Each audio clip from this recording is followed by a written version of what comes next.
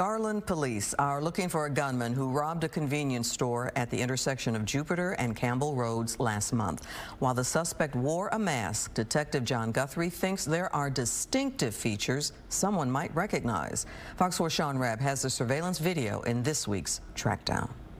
This is Detective John Guthrie on September 4th here in Garland. This store, the Pic-N-Go, was robbed. A gunman comes in. What happened, Detective? So we responded to an aggravated robbery here at this store.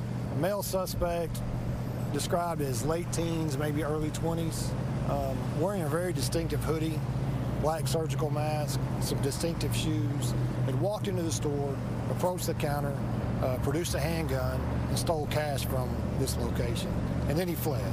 When we got the video from the store, it revealed that the suspect had walked down from southbound Jupiter across the street here, and then had walked across the street and entered the store, and then when he left in a different direction. So that kind of leads me to believe that he may live in this area. Certainly you've had success with this program, and I'm hoping your viewers can look at that graphic design on the shirt, the shoes, maybe even the way he walks, because we have a pretty good video of him walking across the parking lot. Very distinctive eyes.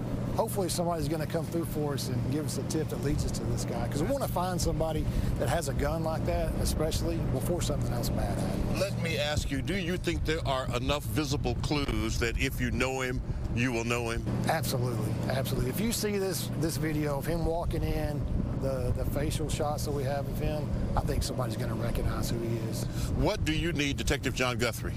I need to find out who this guy is. So call in tips. Let me know if you recognize this person, and we'll take it from there. How can folks get in touch with you, Detective Guthrie? You can email me at guthriej@garlandtx.gov, or my desk line is 972-485-4886. All right. Take another look at the video. Who is this guy who pulled the gun on the clerk here at the Pic-N-Go convenience store, took money? If you know him, you know him. Get at Detective John Guthrie. Get at the detective. Help find this man who robbed this store back on September 4th.